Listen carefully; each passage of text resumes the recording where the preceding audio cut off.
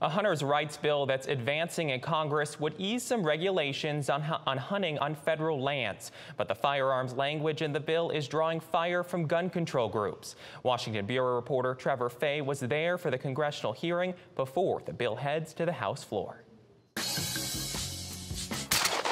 It's supposed to be about hunters' rights.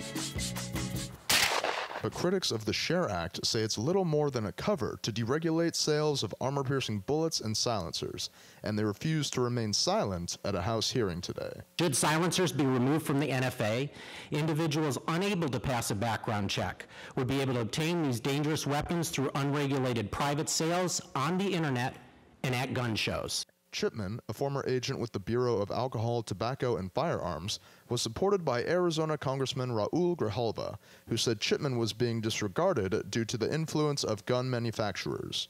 You know, I find it curious that we all love cops, Mr. Chipman, and then the minute a career law enforcement officer comes to this committee and tells us what we are doing in this legislation is dangerous for public safety, suddenly that credibility is lost. But supporters of the SHARE Act say it will let law-abiding hunters protect their hearing with silencers and preserve the culture of American hunters. Representative Ruben Gallego was dubious about that claim. How is this actually going to help hunters in terms of being able to be going through the woods if you have people having suppressors essentially on their rifles? And I just don't understand what is the logic somehow that this is going to bring safety to hunters.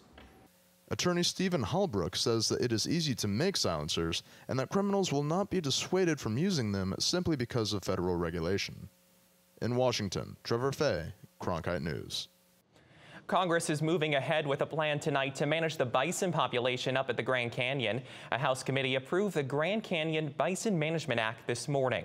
The bill was introduced in June by Arizona Representative Paul Gosar. It would allow licensed hunters to help cull the bison population at Grand Canyon National Park. Bison were introduced north of the canyon in the 1920s, but they have started moving into the northern rim, where they can't be hunted. There are currently about 600 bison.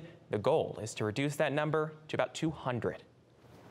Arizona's bald eagle population continues to soar. During the breeding season this year, 82 baby eagles hatched. That's a record number. Last year, only 79 birds were born. In Arizona, there are 85 breeding sites, which include 2 new ones this year. The Arizona Game and Fish Department estimates there are 67 bald eagle breeding pairs in the state. That's up from 11 in 1978 when the bird was listed as endangered.